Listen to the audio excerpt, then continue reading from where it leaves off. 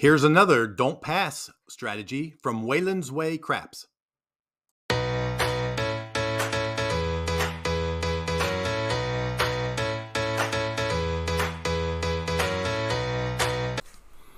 Hey everyone, it's Mike. Welcome back to my channel. So my last few videos, I've been trying to find some good examples of how to play from the don't pass, the don't come, and maybe even behind numbers as lay bets. And I went out and searched for another example. I was playing the Arnold by Waylon, and I tried to show that a few times. And then I searched again, and it just happened to pop up that Waylon had another video out just recently that he calls Smokey and the Bandit. And it also uses don't pass and lay bets. So I'm like, I gotta watch this. And the more I watched it, the more I liked it. I don't think I understand exactly every scenario, but I'm gonna try it. If I run into a crazy scenario, I will depend on my comments to tell me how I should have played it. And a couple variations that I'm gonna do just because I want to try something a little different. But again, shout out to Waylon and his channel, Waylon's Craps. And I'm going to go ahead and give it a try. So as you can see, this is a link to Waylon's video called Smoking the Bandit Strategy. And I'm going to go ahead and give it a try. So let's just go over here to Crapsy. I'll try to explain it as we go. I'm going to play it at $500. I'm going to turn my, whoops, let's try this again. I'll play it at $500. I'm going to turn my turbo mode on. Okay, so basically you've got a couple things that you're going to do to set this up. One is before the point is established, while the puck is off, you place 1 unit in the don't pass. So in this case, we'll put $5 in the don't pass. And then 1 unit behind the 4 and behind the 10. And what you're doing is you're basically trying to minimize your losses on a 7 on the come out. Because you know a 7 wins on the pass line, 7 loses on the don't pass, but you're going to win your lay bets. So I think in the video Waylon said it's a wash, but I think it comes out that if you're going to play bubble craps where it calculates everything down to the penny, I think you lose a couple pennies, maybe 20 cents or something. If I roll a 7 here, we'll see how much I lose. But it's not much. You can call it a wash if you like. But anyway, this is the first way to get this set up. And what you want to do is you want to get a point. So you want to avoid the 7. You'd like to get a point, like a 5, 6, 8, or 9. Because if you roll the 4 or the 10, you're going to lose the bet that you've got laid behind the 4 or the 10. So it'd really be nice to roll like a 5, a 6, an 8, or 9 and have the puck move to one of those inside numbers. And then when the puck moves to that inside number, you pull your lay bets down to buy bets, and then you fill the rest of the inside numbers with buy bets. So now you've got a 1 unit don't pass and 1 unit buy bets across all 6 numbers. And as Waylon says, this is your vulnerability point. You roll a 7 here, you're going to lose. But like anything, all strategies have a vulnerability. So you got to avoid that 7. You need to avoid the 7 out on the come out, and you need to avoid a point 7 out to get this to work. But once you do that, then you're set up. So let's see if I can get to that point, and then I'll explain the next steps. So I've got a lay bet on the 4 and the 10. I have a 1 unit on the don't pass. Let's go ahead and roll. And there's a 10, so I lose that money, but the point is established. So I'm going to pull this lay bet down, and I'm going to fill the rest of my box numbers with 1 unit bets. Okay, now I don't want a 7 here. I want to get through this point. And you're looking for 1 hit, as Waylon says. You want to get 1 hit here. So that 1 hit is a 6. Now that I've got that 1 hit, I take all these bets down and I replace them with a $1 bet on every point except the point that the number that my point is. So I'm going to put $1 on every number except the 10. So if when I say 1 unit, I'm talking $5. That way your place bets at the next level would be $1. So it's a 1 unit, $1. If I went to 2 units, it'd be a $10 with $2 units on the place bets. Okay, hopefully that'll make sense. We'll get to that point, I'll show it to you. But from this point on, if you look at this, you've got $5 in place bets or buy bets protected by a $5 don't pass bet. So here, a 7 out is a wash. And you just want to roll this until you hit the 7 out. If you hit the 7 out and it's a wash, hopefully you've made a few dollars on your other box numbers before you hit the 7. If you hit the point, the 10, you're going to lose your $5 on the don't pass because it loses on the point. You want this to win on the 7 to offset the losses here. But if you roll the 10, you're going to lose your don't pass bet, but these bets stay up. You don't lose them, so you're going to lose. Then it's up to you whether you want to ladder up or stay where you're at. If you've hit the box numbers 4 or 5 times and then rolled the point, the 10, you may have enough winnings to stay at this level. So let's just see what we can do here. Let's go ahead and roll. We're going to just roll until we hit a 7 or a 10. Okay, there's an 8. And as you can see, with a $1 bet, it pays $1.16. So if you're going to play this at a bubble craps machine, let it calculate the wins. If you play this at a real table, first of all, you can't put $1 bets out. But if you played this, you're gonna make the dealer work pretty hard. So recommend playing this at a bubble craps. I think Waylon says the same. Let's go ahead and roll. Okay, there we hit the 10, so we lose our $5. Let's take a quick look at that. We hit the 10, we lose the 5, but these bets stay up. Okay, they're off because the puck is off, but we've lost $5. So you need to make a decision. Okay, I hit one number, then I hit the 7. So maybe I want to ladder up. So if you want to ladder up, then you take these bets down. You put 2 units on the don't pass, 2 units behind the 4, 2 units behind the 10. The puck is off, so you're back up here before the point's established. It says place $5. I should change that to say place 1 unit and 1 unit behind the 4 and the 10. Now we're going to go to 2 units. Let's go ahead and roll. Okay, there's a 2. So that's a bonus because 2 and 3 win on the don't pass. 7, 11 lose, and you bar the 12. It's a push. So that's just a bonus win. That's good. Let's go ahead and roll. Okay, there's an 8. Now the puck's going to move to the 8. Now I'm going to pull these lay bets down to buy bets and add buy bets or place bets on the remaining numbers. So now I've got $60 in place bets protected by only a $10 don't pass. So this is vulnerability spot. You want to avoid the 7 here. And you're looking for 1 hit. And there's a 7. So that's down 50. I'm definitely going to ladder up here. So I'm going to go to 3 units. 3 units on the 4. 3 units on the 10. And I need to establish a point. It's a 6. So the puck's going to move to the 6. Let's pull these down to buy bets. And now let's put either buy bets or place bets on the remaining numbers. And again, since I'm playing bubble craps, I don't have to worry about making these 6 and 8 bets divisible by $6. I can go ahead and put 15 in there.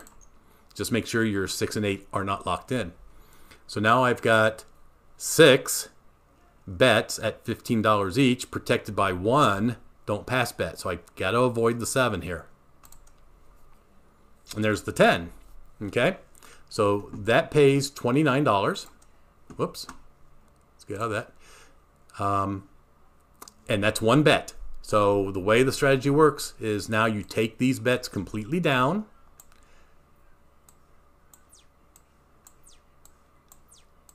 And you replace them. I've got 3 units on the don't pass, so I want $3 on every number except the point. And Waylon, if you're watching, let me know if I'm doing this right. $3. 3 units, or 3 units on the don't pass equals $3 on the box numbers except the point. And I want to roll this until I either roll a 7, which will be a wash, or I roll the 6 and I lose the $15. So hopefully if I roll the 6, I will have made $15 first before I lose that. So let's go ahead and roll. There's an 8. There's $3.50. Let's just keep rolling this. Well, there's a 6 right away. So you want to roll these box numbers 3 or 4 times before you roll the point, because then you don't have to ladder up. But I only won $3.50, then I lost 15, so I'm negative. So I think I'm going to go ahead and ladder up and see how this works. So I'm going to take everything down. The puck is off. So now I'm going to do 4 units in the don't pass. 4 units behind the 4. 4 units behind the 10. Let's see if this helps us at all. Okay, there's an 8. So the puck moves to the 8. These bets now come down to buy bets, and I put $20 buy bets or place bets on every box number except the point. Okay, now I'm looking for 1 hit, and it's a 6. Okay, now these all come down.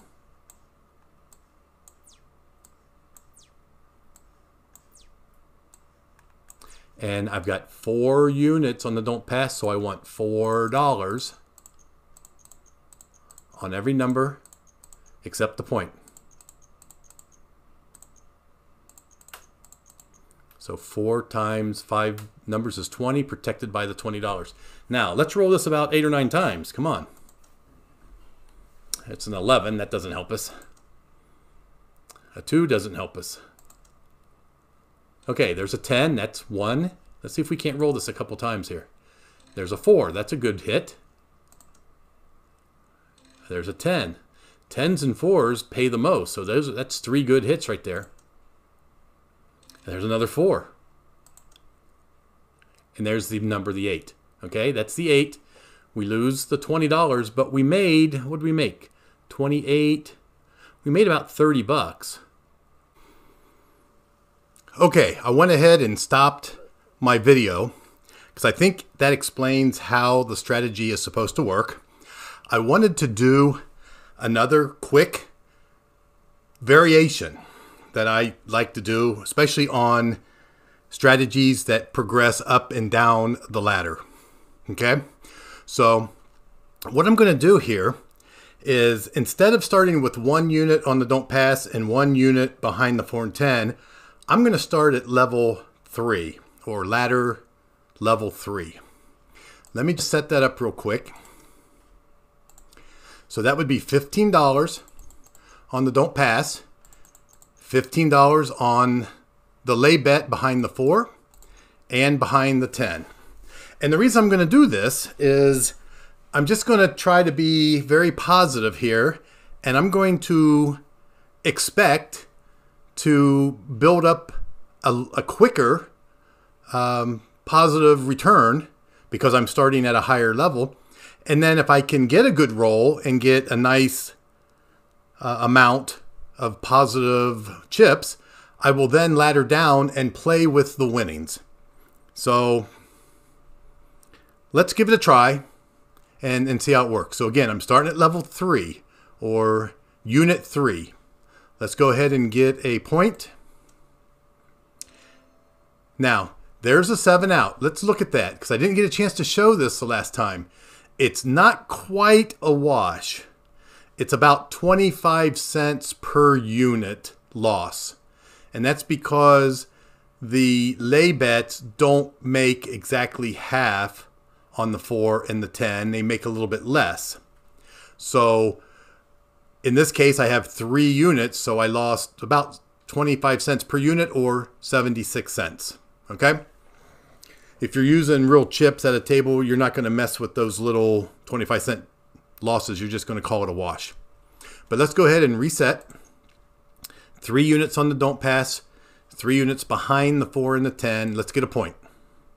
Okay, the puck is going to move to the 6. I'm now going to move these lay bets down into buy bets and put $15 on the remaining numbers. Okay, and here's my vulnerability. But I'm at level 3, so I'm going to hope I get one hit and then take those down. So let's get one hit here. Okay, there's a hit. So that's what I was looking for. I want to get one hit at a larger level, a higher ladder level, because that gives me more money. Now I take these down and I replace these with 3 units or $3 bets on every number except the point. So I've got $15 in box number bets, protected by a $15 don't pass. And again, I'd like to roll a box number, except for the 6. I like to roll the other box numbers, 4 or 5 times before I roll a 6 or a 7. A 7 would be better than a 6. Okay, there's a 9. That's the first hit. Let's get about 3 or 4 hits here. There's an 8. There's another hit. Come on now. There's a 12. Nothing on the 12. And a 7 out. Now, if you notice, 7 out, there's nothing next to it. It's because it's a wash. I lose my $3 box number bets, place bets and buy bets. I win the $15 on the don't pass. So the 7 out, remember the 7's the most common number rolled. That does not hurt us. Okay, and I was able to hit 3 numbers before I hit the 7. Okay, so that gives me $28. So do I now ladder down? Whoops. To 2 units? See, I would much rather start a little higher, hopefully get a good roll and get some money, and then play with those winnings and try to stay above the, try to stay positive, above 0. Okay, let's get a number. There's a 10. That's a number, but it's the number that our lay bet was behind. We lose the 10. So let's take this down and let's go ahead and put $10 across. Okay, this is my vulnerability spot. Listen, do not roll a 7. There's an 8. Okay, that's the one hit I'm looking for. Now I take these all down.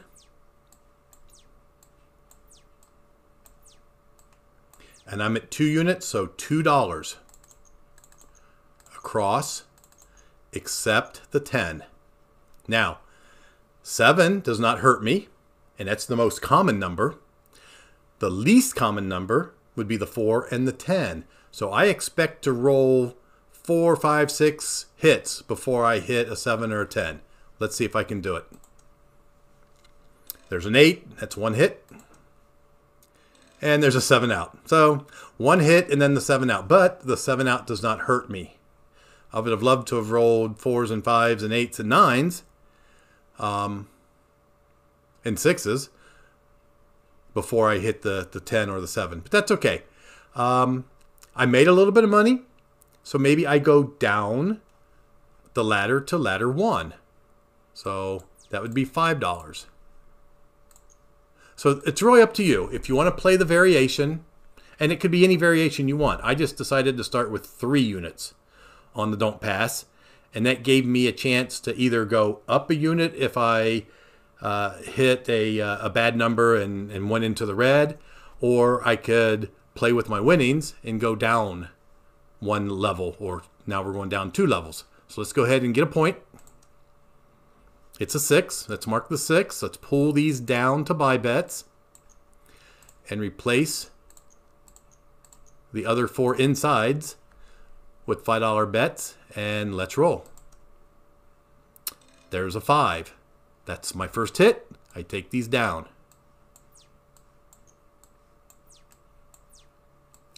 And I'm at unit 1, so I put $1 bets everywhere except the point. And let's roll this 100 times. There's an 8. There's an 11, no help. We got 1 hit so far. There's a 9. There's another hit. A 3 does not help us. There's a 10. That's a good number for us. That's 3 hits. There's an 8. That's 4 hits. And there's the 7 out. That does not hurt us. So that's good. Okay, if we would have done that at level 3, we would have gotten a lot more money because we would have had more bets out there. So it's up to you. I kind of like starting a little bit higher instead of starting with 1 unit and working my way up. I'd rather start in the middle, around 3. And then I have a choice of either going up or down, depending on how I feel the table's going. So that's the variation I wanted to show. Again, that's going to be our roll for the day. Thank you so much, Waylon. If you guys haven't been out to his site, I'll post it. I'll put it in the comments so that you guys can go visit his channel. Definitely you want to subscribe and watch his videos. He's got a lot of good videos, especially if you want to protect your bets with lay bets or don't pass or don't come bets. Definitely check him out. So again, that's our video for today. I hope everyone's having a great day. And as usual, thanks for watching.